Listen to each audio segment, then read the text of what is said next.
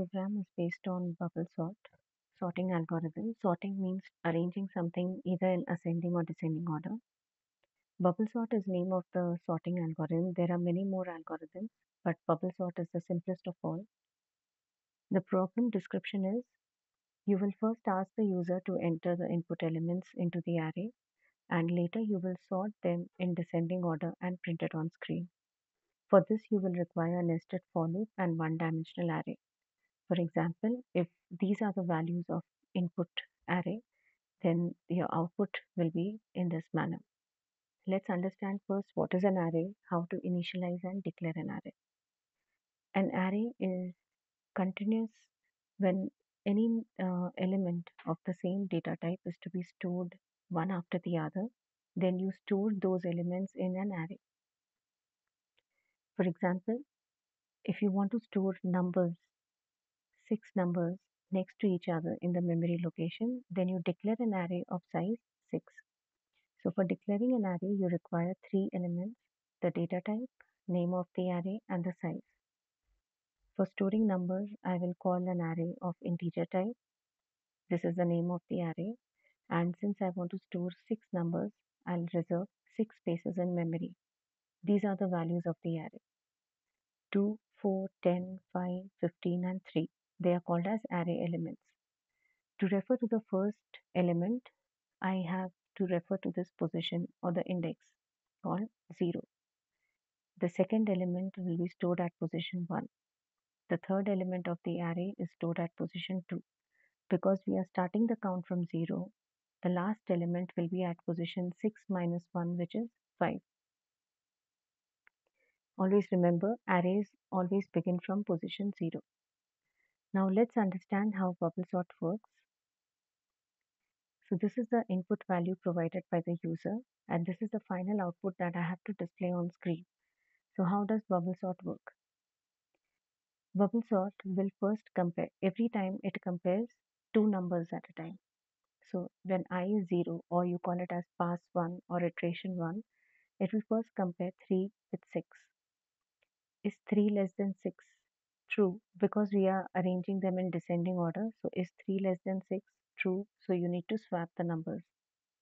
6 will go in place of 3, 3 will go in place of 6.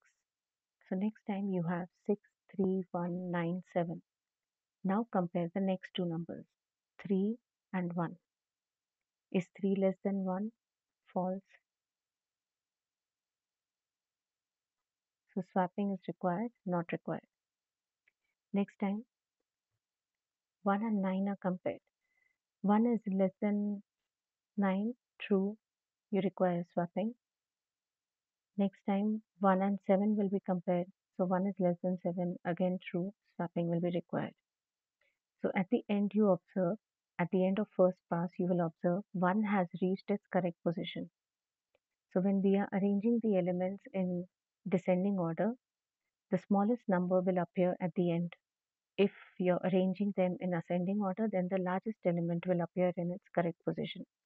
So after every pass, one element is placed in its correct position. Next time we start with the last row of previous pass, that is this row, and we start with the next iteration, I is equal to 1. Pick first two numbers, 6 and 3. 6 is less than 3, false, no need of swapping. Next time 3 and 9 are compared. 3 is less than 9, yes, so you require swapping. Next time 3 and 7 will be compared. 3 is less than 7, yes, again swapping is required. So at the end of pass 2, you will observe 3 has also taken its correct position. Second smallest number has reached its correct position.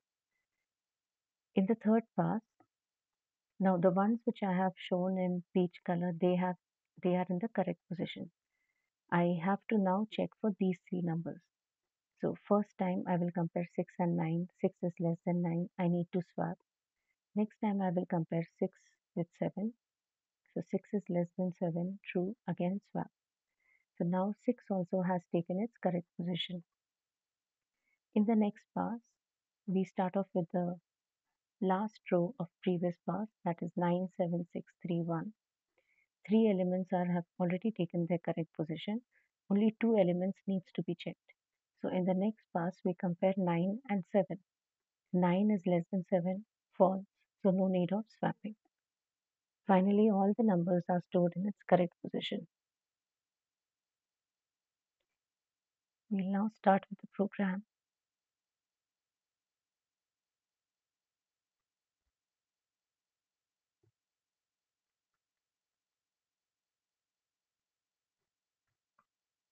Include the header file, followed by void main.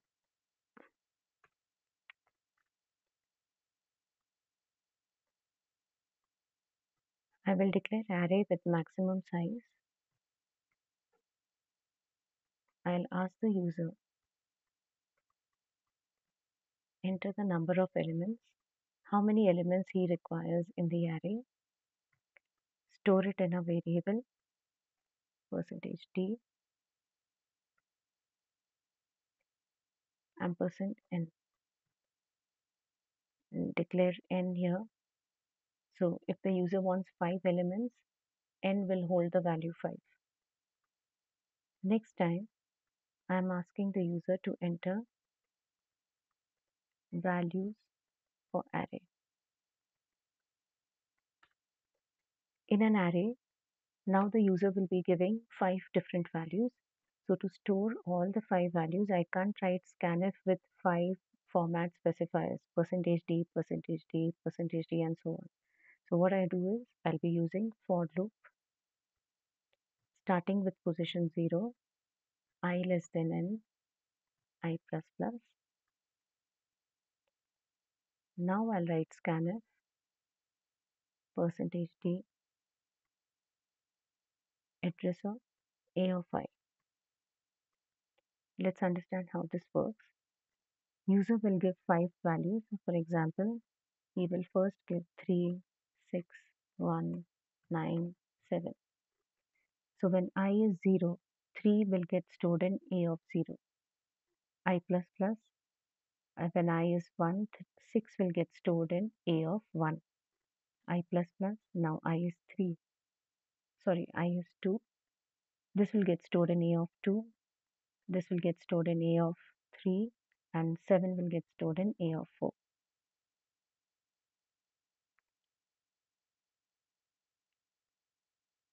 So array is ready with values.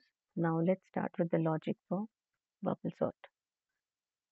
I is equal to 0, I less than n minus 1, I plus plus.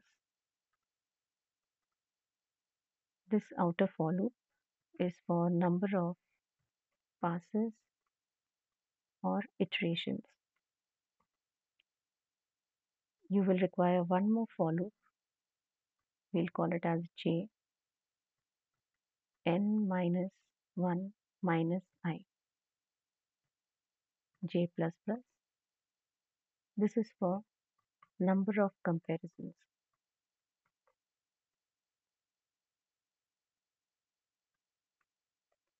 Please observe the opening and closing of each loop is one below the other. Now we'll start comparing. If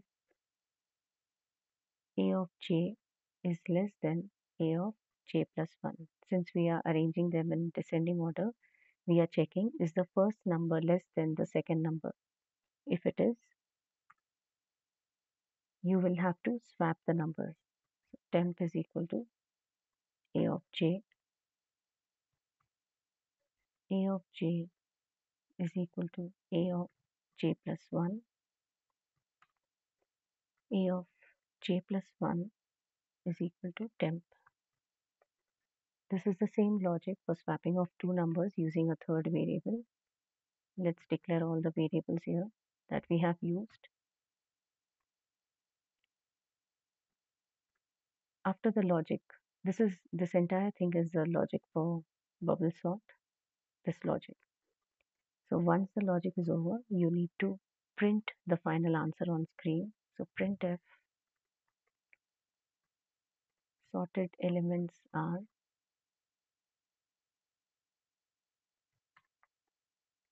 again for printing all the 5 values you require for loop again. starting from 0, I less than n, I plus plus.